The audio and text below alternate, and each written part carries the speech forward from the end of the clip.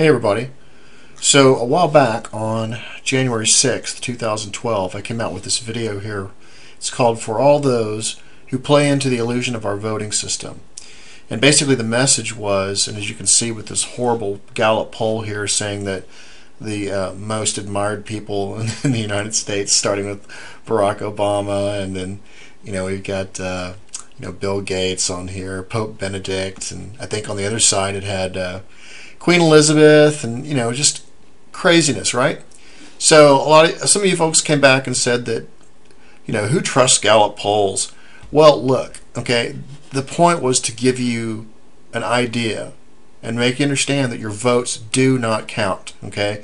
Your votes don't count, and the message was to say, if you're going to play into a broken system, because for example, you don't put gas in a car with an engine that doesn't run, right?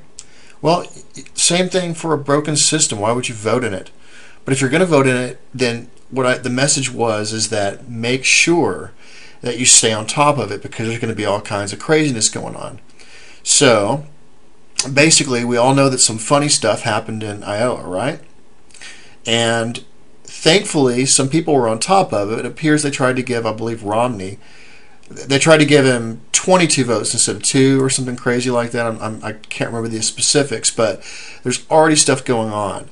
And so if you could imagine the subtleties of how they could just keep doing that kind of thing over and over again.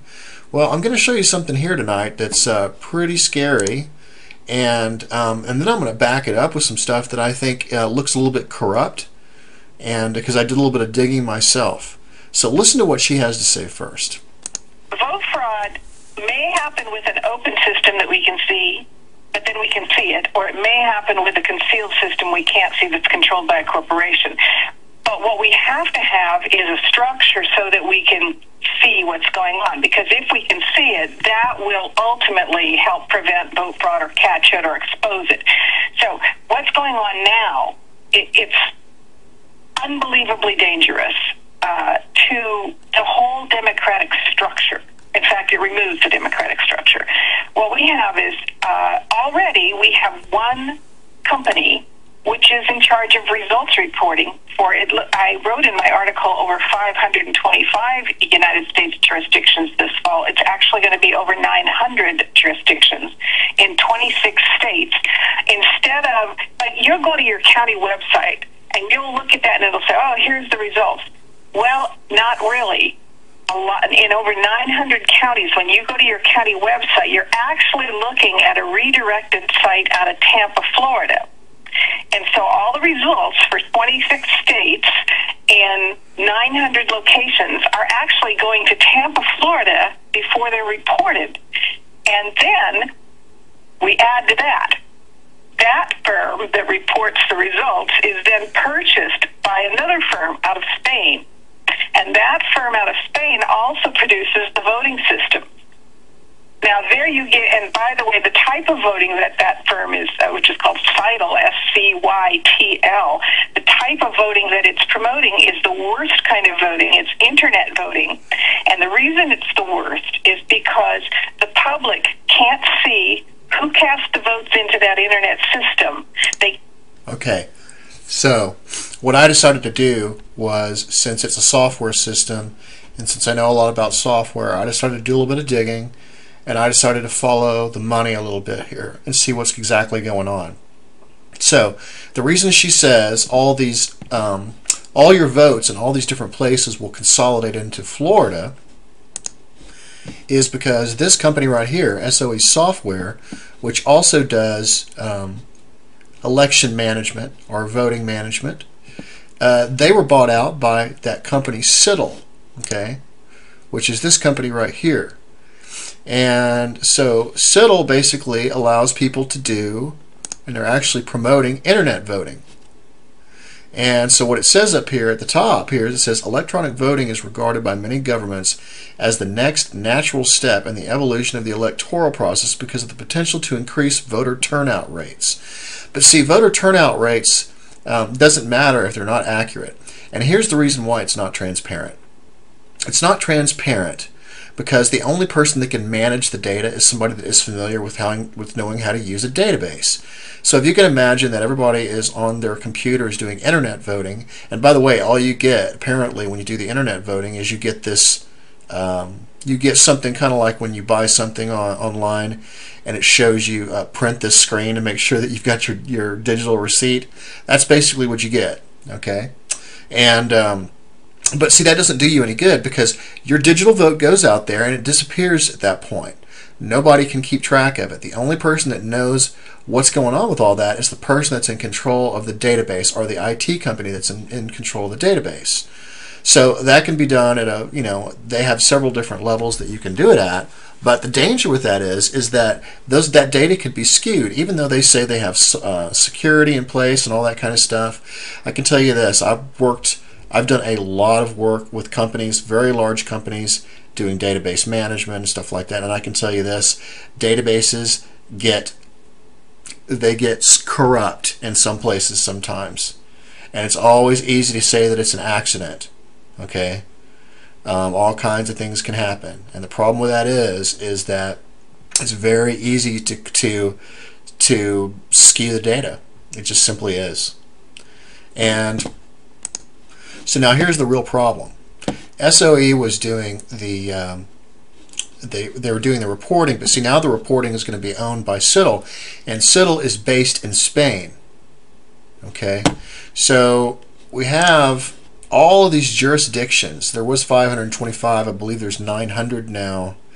All this data is going to be coming in, and CITL is going to be owning it, and they're based in Spain. Well, guess what? I decided to look up CITL, do a little bit of research on them. It turns out CITL has had one investor. The name of the investor is Balderton Capital Management, and guess where they're based out of? UK. Alright, so in 2010, Balderton Capital Management, when I read about Balderton Capital Management, they typically invest in the millions to start with. So they've got a pretty good invested interest in this company for whatever reason in 2010. And so then I decided to go ahead and take a look at Balder Management and see what it consisted of.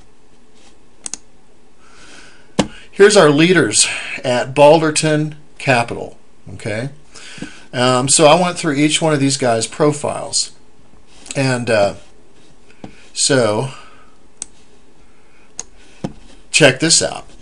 Tim joined Balderton as a general partner in 2007. He was previously a partner of Goldman Sachs, where he spent 18 years at Goldman.